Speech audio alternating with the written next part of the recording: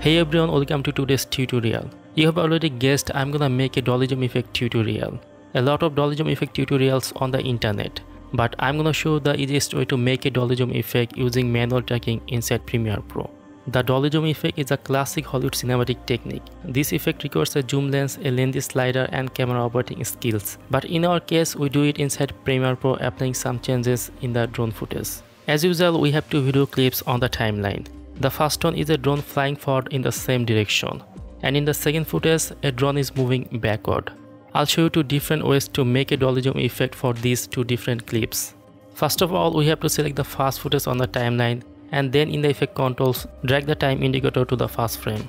To set the keyframes for the position and the scale, click on the stopwatch of the position and scale. Now we can drag the time indicator to the ending portion of the video and create two keyframes by clicking on these icons.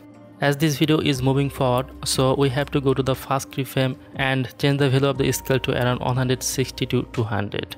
In my case, I'll set it to 190.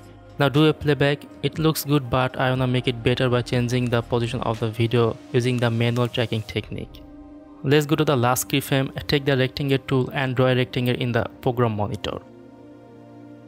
Now select the selection tool and place the rectangle layer on the first video and extend its duration. Now make sure the graphics or rectangle layer is selected. Then click on the motion to enable it. Now I'm gonna move this rectangle exactly here under this curve of the hill. So this curve is our tracking point. Now select the video layer and go to the first keyframe. Then click on this motion to activate. Now it is important for us because we have to change the position of the video. So this is the curve of the hill, our tracking point. Let's place this point above the rectangle. Well, let's do a playback. It looks better than before. Now we can hit the enter key to render this effect.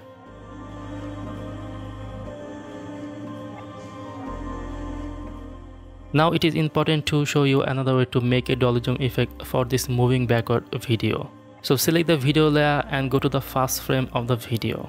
As usual, create a couple of keyframes of the position and the scale in the first and the last frame of the video.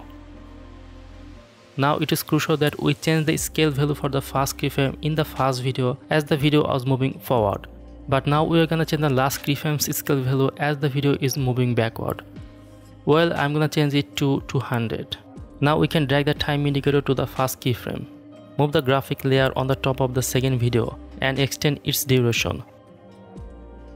Now it is time to enable the motion of the graphic layer and we can place the rectangle right here. So this tree is our tracking point. Now select the second video to go to the last keyframe and click on this motion. Well, now it is time to change the position of the video for this keyframe following the first keyframe. Now move the time indicator, then you'll notice it made some changes and it's fine. At this point in the dolly jump tutorial, we must delete the rectangle layer. To render this effect, go to the sequence at the top and select render effects into out.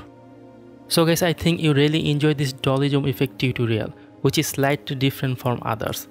You can apply this kind of technique to make an easy dolly jump effect. Thanks for watching this tutorial. See you later in the following tutorial.